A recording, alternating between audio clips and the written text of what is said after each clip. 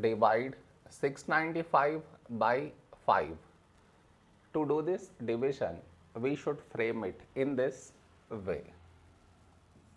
695 here, 5 here. This is your step 1. Next, here we have 6, here 5. A number close to 6 in 5 table is 5 ones 5. Now we should subtract, we get 1.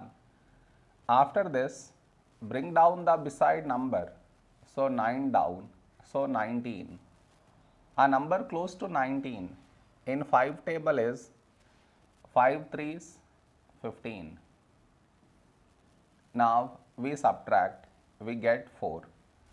After this, bring down the beside number, so 5 down, so 45. When do we get 45? In 5 table, 5 nines 45. Now we subtract, we get 0. No more numbers to bring it down, so we stop here.